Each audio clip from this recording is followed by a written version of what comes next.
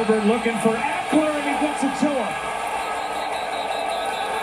Eckler was doing all he could to get open and finally got around C.J. Mosley and picks up 17.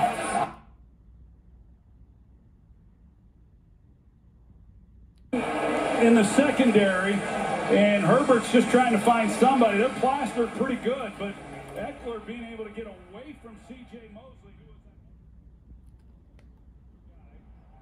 But Eckler, with some of his veteran savvy, able to give Herbert a place to go with the football to extend the drive.